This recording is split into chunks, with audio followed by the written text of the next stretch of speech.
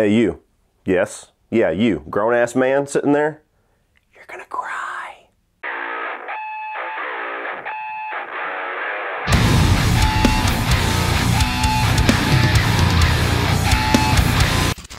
So Ghostbusters Afterlife tells a story of a mother and two kids that discover their family's secret legacy as paranormal activity in their small town begins to rise. What is up, guys? Well, we finally got the release of Ghostbusters Afterlife after being delayed over a year from last year, and if you have just now started following me, I have gone over the entire Ghostbusters franchise over the past week. So the first three films have full reviews on this channel already. If you have not seen them, go check those out. Come back to see this one. But Ghostbusters Afterlife was a movie that I've really been looking forward to. The trailers have looked like fun. I've heard nothing but great things from early critics to the friends and people that I trust that have seen it here very recently. And as somebody that, if you watch those reviews, hasn't really been too happy with the Ghostbusters franchise since that original 1984 classic, I was ready for another great Ghostbusters movie. So after the very poor reception to the 2016 reboot, Ivan Reitman's son, Jason Reitman, who's a very established director. He's done a lot of drama movies. I think Juno and Up in the Air might be the two that he's best known for. He's an Oscar-winning director. He decided to write a script and take over the directing duties for another attempt at rebooting this franchise. And from that information alone, a lot of people started to get very excited because the kid that was literally on set watching his father create this classic in 1984 taking over the project and taking on the family legacy of the Ghostbusters franchise just seemed like a story that we all wanted to come to a very happy conclusion with this great movie that everybody really loved, that were Ghostbusters fans.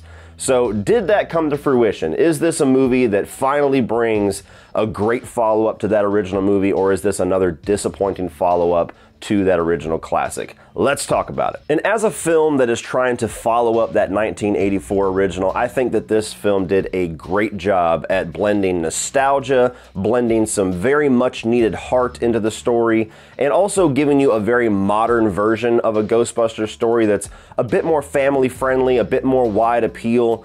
And to me, all of that came together to give the first truly great Ghostbusters sequel. You can tell there was a lot of love and a lot of respect given to that original property, to those characters, to the lore, to all of the pop culture that came out of that original movie while they were creating this movie. And it doesn't feel like it crumbles underneath the nostalgia. It doesn't feel like a movie that's out here just to give you winks and nods and just to show you things that you saw before, to get you warm and fuzzy for nostalgia. This seems like a movie that genuinely started with how can we tell a Ghostbusters story, and how can we tell a Ghostbusters story without Harold Ramis, and then they figured out how to make the best, most heartfelt version of that story, and then figured out ways to implement very well-placed nostalgia within that story. McKenna Grace is great in this as the lead, as Phoebe Spangler. She is very much the descendant of her grandfather Egon, and just from the beginning of the movie, this is a character that you really latch onto because she has like her personal social issues. She feels like she's a bit foreign within her family. She feels like she's looking for some kind of explanation for why she loves science, for why she's not like her brother, why she's not like her mom, and just the start of the story of her slowly finding out that maybe she has somebody in her family that she gained all of these loves and hobbies that she has from, is just a heartwarming thing to start off with. But even beyond that, once she starts figuring out the lore of the Ghostbusters and figuring out all of these huge epic events from the 80s that she never knew about, and starting to slowly discover these secrets within her grandfather's farm, discovering apparitions in the town, it's a fun journey to go along with this character as she is introduced to the most fun that she has ever had, and almost gives her a place in the world that from the beginning of the movie it felt like she didn't really have. And everybody else in the movie does a really good job too, and they are all really enjoyable characters. Nobody really gets the focus or the development or the story focus that Phoebe gets and that McKenna Grace gets, but they all play a good part into the story, and nobody feels like they're wasted. Nobody feels like they're distracting. I mean, from the little kid that she becomes friends with named Podcast, he's a very good, very effective comedic relief there. Of course, Paul Rudd is great. Everything that he is in, he always adds some value to. I really like Finn Wolfhard. I was starting to get a little bit burnt out on him for a while, but luckily he kind of takes a bit of a back seat to let McKenna Grace really shine in this one, which is a big surprise to me since he's a pretty big name nowadays and a very recognizable face. and even some of the returning characters that you get that I'm not going to get into the specifics with, even though the trailers showed some of them, every single return that you get is very respectful, very enjoyable, puts a smile on your face. Anybody that's a fan of that original movie, there's not a single returning character, a single nod, a single reference, or any kind of a story progression from that first movie that you will not enjoy and you will not smile at. Ghostbusters, we're ready to believe you.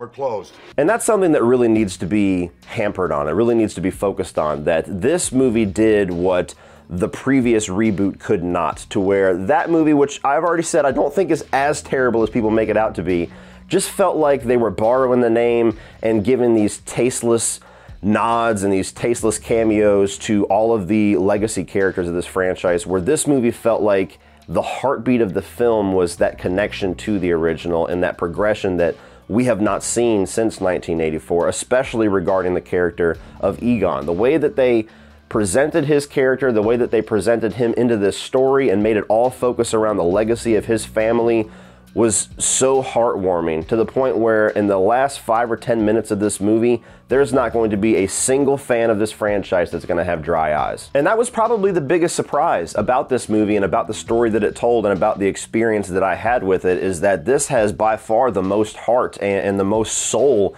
of any story that we've gotten out of this franchise thus far. I mean, this started off as a very almost borderline raunchy Saturday Night Live style comedy, but it had so much family appeal that it kind of strayed away from that. You had Ghostbusters 2, which not a fan of, whatever that movie was trying to do, to me it failed. And then you had the Ghostbusters reboot, which was going back for raunch comedy. This movie really does focus on family legacies, on destiny, on the love and forgiveness and all of that, and it just comes together in a really nice, heartwarming way in the story, and that's not what I was expecting, but it was a pleasant surprise to have by the end of the film. All of the effects work is damn good here. Yet again, which is something that all 4 of these movies have done really well, is have this nice balance of very grounded-ish looking apparitions and grounded monster designs, while also having this kind of lighthearted, cartoony effect to it, to where it rides that balance really nicely between something that you could kind of buy into and believe for the reality of what this story is telling you, but at the same time, it's got enough goofiness, enough larger-than-life, out-of-world kind of aesthetic to it that it keeps that family fun vibe to it. Nothing on here is going to be giving anybody nightmares, but it's all so much fun to watch, from the ghosts to the dogs to the marshmallow men. All of it was done so well. And finally, I appreciated the hell out of the fact that this movie seems like it succeeds very well at telling a finite story with an end, to where if this is the last Ghostbusters movie that we get, it is a very satisfying ending to the franchise. But there's enough there, and there's enough hinted at, and there's enough still lingering that if they decide to follow it up, there is plenty that they can explore with another movie or two. Go, go, go!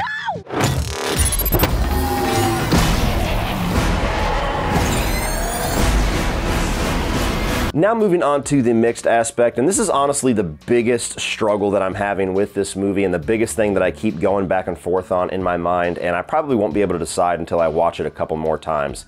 This movie, to me, is making a deliberate push into much more family-friendly humor and much more of a family-friendly tone, to where this really does feel like it's aimed more so at children than it is at adults. The adults are more so there for nostalgia, but the type of movie that this is something that if there was never a Ghostbusters film, you would find this in the family fun section at the video store.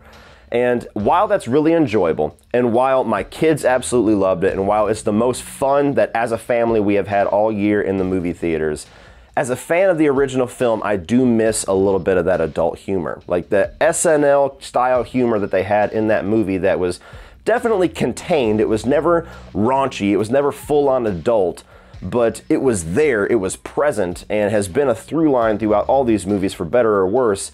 I don't know how I like the fact that that's almost completely missing in this movie. But the comedy piece of the pie that is the recipe of a Ghostbusters movie is scaled down quite a bit in this film in favor of action spectacle, in favor of family story, in favor of nostalgia. And I think it all comes together pretty well, which is why it's mixed. I think that what they set out to do, they did very well.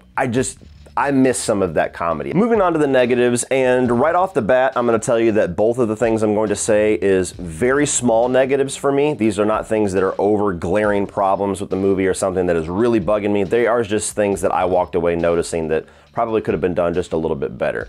One is that despite the fact I'm cool with Finn Wolfhard taking a bit of a back seat for a change, I feel like his character gets shortchanged in the story quite a bit to where we never really get to know much about him. He doesn't really get much of an arc here. I mean, they start the movie off with showing that he's got a crush on this local girl in town, and he gets a job at this burger joint to be closer to her, and that whole development of their potential relationship really just feels like it kind of goes nowhere. There's like hints that it's going to go somewhere, and then it just kind of flatlines by the third act of the film. Even the whole thing about him being very mechanically smart and being able to put the Ecto-1 back together and do a lot of mechanical things that his sister's more the scientific side, I never really feel like his value to the group really makes it into the forefront to where he has that mechanical ability that Egon always had too, but it doesn't really feel like the movie acknowledges it near as much as it does with the McKenna Grace character of Phoebe. And the other negative is that the movie might focus a bit too much on nostalgia. I think that's going to be the dividing factor for a lot of people. There's going to be people that absolutely love all of the winks and nods, all of the returning characters, all of the returning villains, all of that narrative through line that directly connects it to the 1984 movie.